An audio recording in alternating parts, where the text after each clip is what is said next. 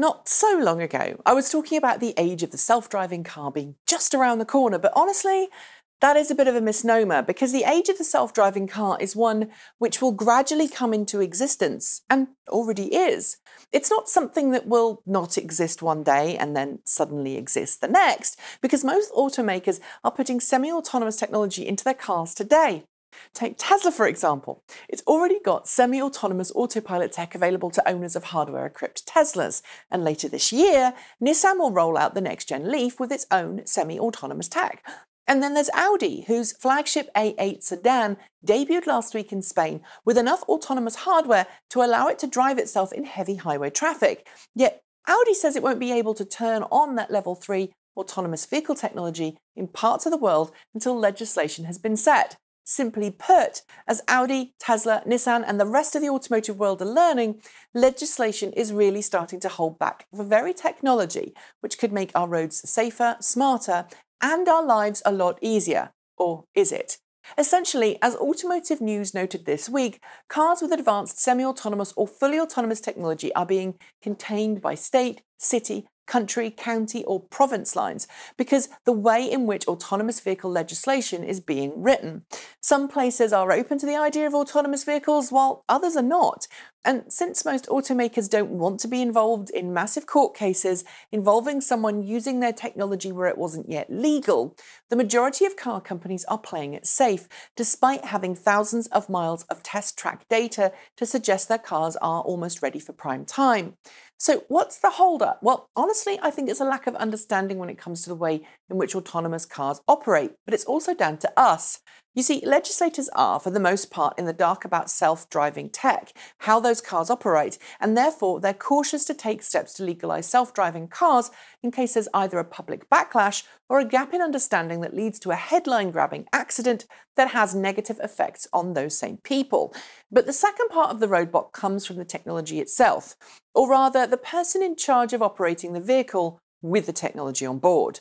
And it's this problem that's really stalling a lot of progress. You see, a lot of the technologies currently in development, including those mentioned above, are not fully autonomous yet. They're Level 2, Level 3 or Level 4 technology, which means that humans are still required to be present and awake at all times in case something goes horribly wrong. They're the backup for the car, and vice versa is true when the human is driving and the car is keeping watch. And we humans are the weak link. We get distracted by the kids in the back seat or by tuning the radio or taking that important phone call. And when we get distracted, we miss things because we're human.